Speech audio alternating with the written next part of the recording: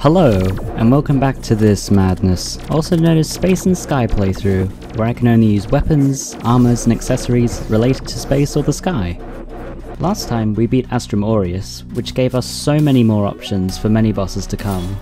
Not only is its treasure bag full of helpful items, but after its defeat the enemies of the astral infection get new drops, almost all of which I want. Also yes, I could kill the enemies themselves to get the weapons, but I like fishing better. Thanks to Aureus, I now have the Nebulash, Aurora Blazer, Stellar Knife, Star Cannon EX, Hive Pod, Starburster Core, and Celestial Duel. And while I do also have access to a few other things, I didn't get them. Now, let's move on to a more important note. Up until now, the footage was recorded in Calamity's 1.4 update, but luckily I have the ability to continue this playthrough in 1.5, the Drayden update.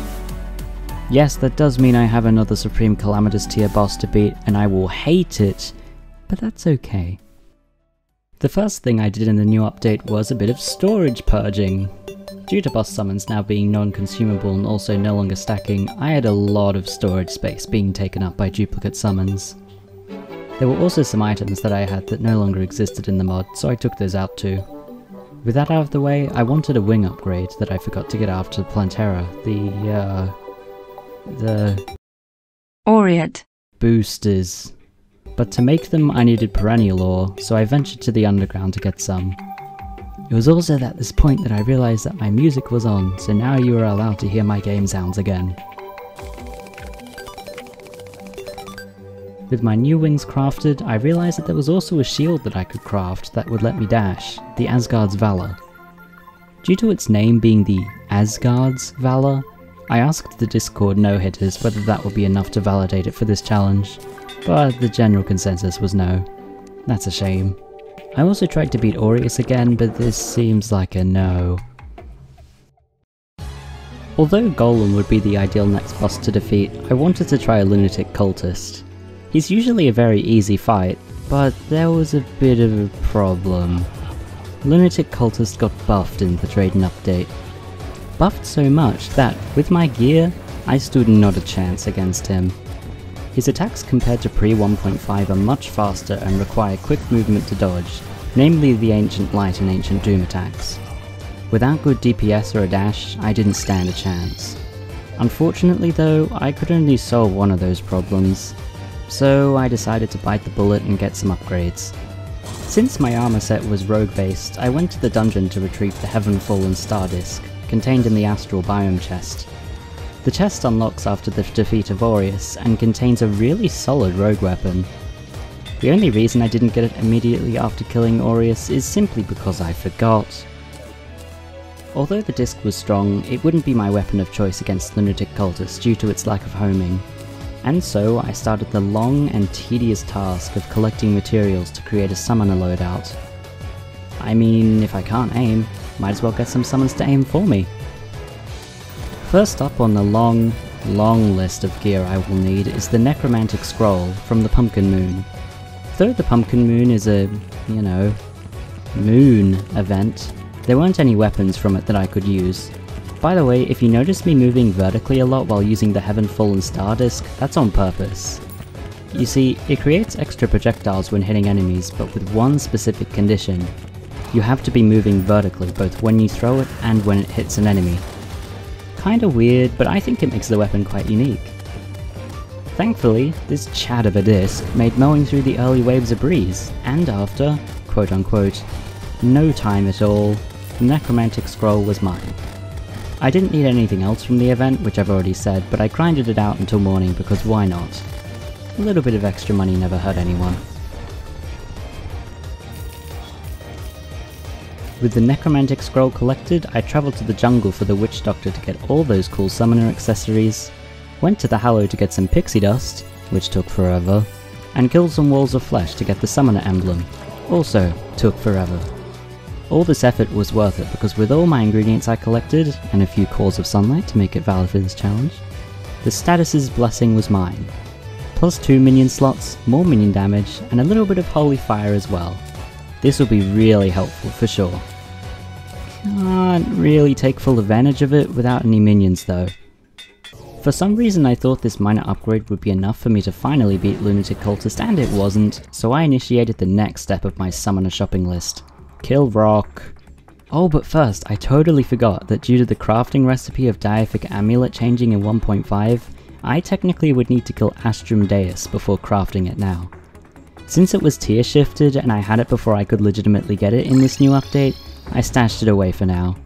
I can just pick it back up later once I kill Deuce. Sorry, if I kill Deuce. Okay, back to killing Rock. I mean Golem. Unfortunately, guess who else was buffed in 1.5? His fists are faster, he falls faster, Actually, I don't know if he's changed in any other way, but alike to Lunatic Cultist, it's not necessarily a free fight anymore. Can I just say that I loathe not having a dash? I know I keep on mentioning it, but it's really getting on my nerves. Despite me saying that Golem isn't really free, it was, not hard. Now that he's dead, we have access to the Pixel, and thus we can mine Scoria ore in the Abyss. That's actually not the only reason why I killed him though. But we didn't get the item I was after, so I killed him once more. Here it is, the Sunstone. We aren't going to wear it by itself, since it only gives stat boost during the day and that's too finicky, but we can use it to make something even better. Enter the Solar Eclipse. All I need from it is the Moonstone, dropped by vampires. Luckily my weapons are decent, otherwise this would have been much worse, but here it is, the Moonstone. Using the Sun and Moonstone I got the Celestial Stone, but to craft it into the Celestial Shell I need the Moon Charm, so I set myself up in the desert and mindlessly killed werewolves.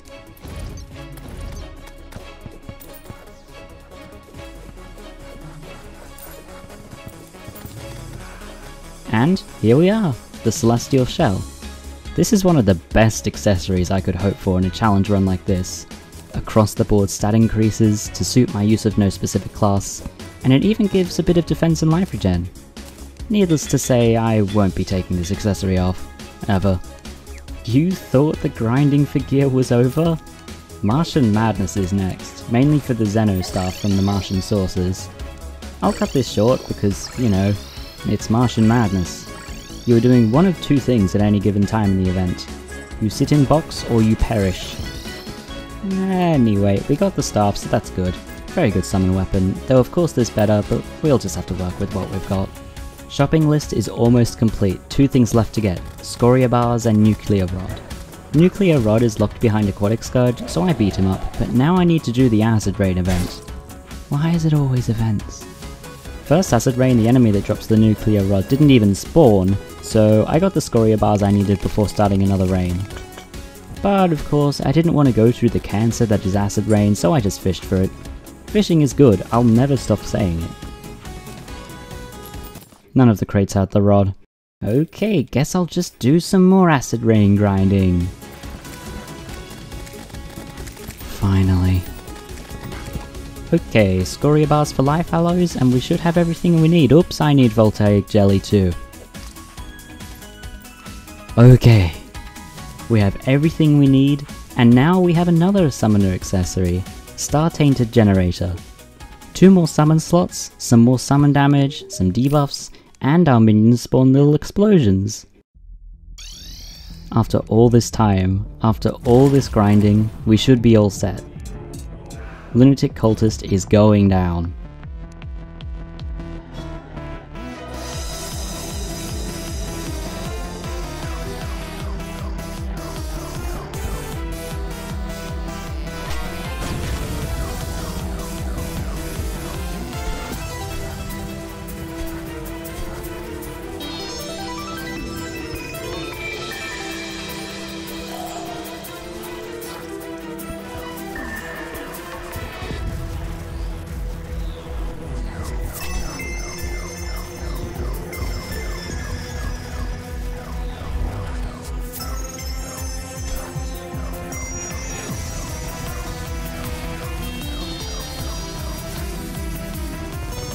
Two attempts in and I realised that I could do with some health boosts. I need 2 extra life fruit as well as the blood orange and miracle fruit. Luckily I had most of the materials in my storage so they weren't much of an issue. Since I was using summon weapons and my armor set was only benefiting rogue damage, I tried out Reaver armor instead, which, with 1.5, got overhauled into a whole different thing. Rather than being class specific, it has 3 different set bonuses to choose from. One for exploration, one for tanking, and the other for movement speed. I chose movement speed because I don't have a dash. Did I mention I don't have a dash? I don't have a dash.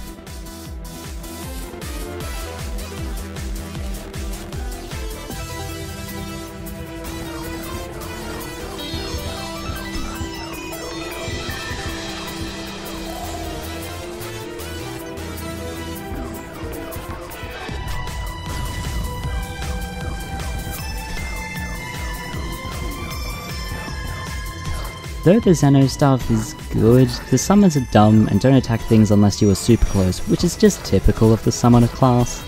On a whim, I decided to revert back to Rogue and use the Fantasy Talisman. Although the Talisman themselves don't home, the projectiles they spawn on hit do, so I figured it was worth a shot.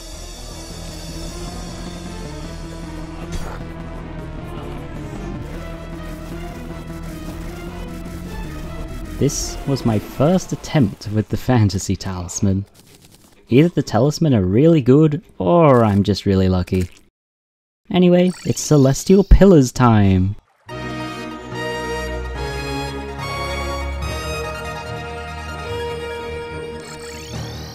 Although the pillars will never not be grindy and full of death, in this playthrough they are crucial.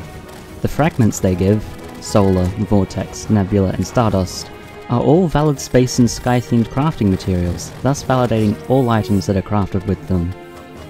However, seeing how that would make basically the entirety of viable weapons against Moonlord valid for this challenge, I decided to give myself a restriction on weapons. No crafting recipe rule for weapons involving the fragments. They have to solely be space or sky themed. Luckily there still are plenty to choose from. Since I was running some summoner gear, I decided to kill the Stardust pillar first to get the weapons, and also so I can craft the Status's Curse, though I didn't craft them immediately. At this point, summoner was my fallback plan against Astrum Aureus, since there was a certain weapon that I knew would do wonders against it. The Star of Destruction. Of course though, without a dash, I would have to get used to dodging attacks in a different way.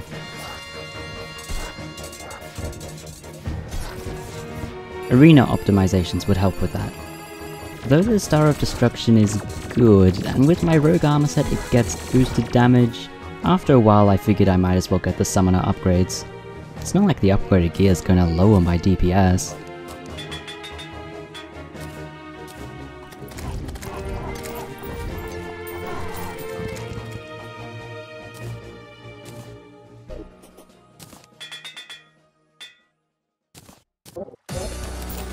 Astrum Aureus still stood in my way, so I went right back to doing more attempts. The access to Astral Bars that its defeat unlocks is just too crucial for me to skip.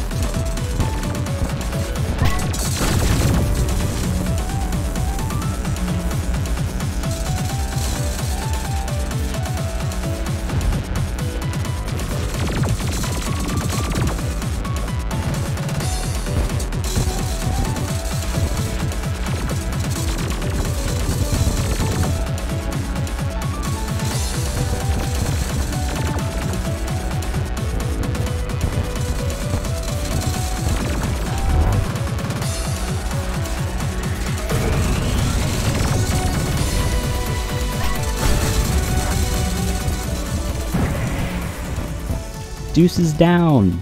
That took longer than I thought it would. But hey, I got the summon weapon. Now that I could acquire and use astral bars, I had a whole new armor set to craft. The astral armor is much more freeing than the Umbraphile set, as it gives a big damage boost to every single class, as well as having much more defense. As well as the armor, the Hadarian wings are now obtainable, which just so happens to give a movement speed boost when paired with the astral armor.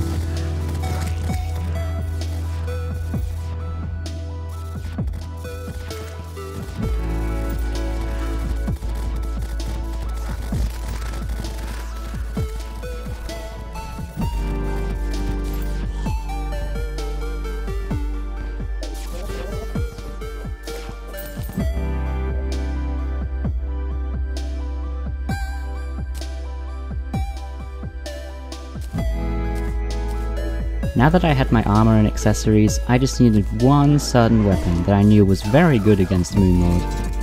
Unfortunately, the materials for this weapon are not the easiest to get, mainly the snowman cannon dropped by Ice Queens.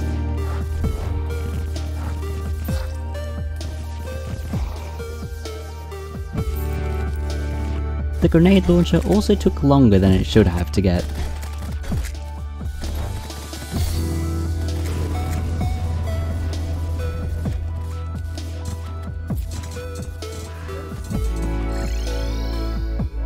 With all the components collected, we have our new weapon, the Scorpio. Not only is it a reliable homing rocket launcher, but it's named after a star sign, which I think is more than enough to validate it.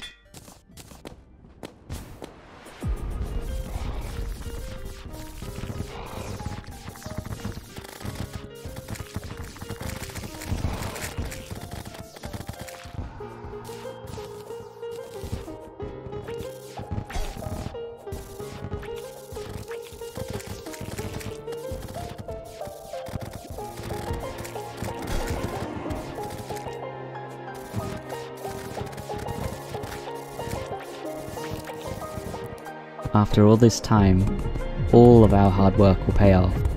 It may not have been easy, and it's been a little grindy, but we've come this far, no going back.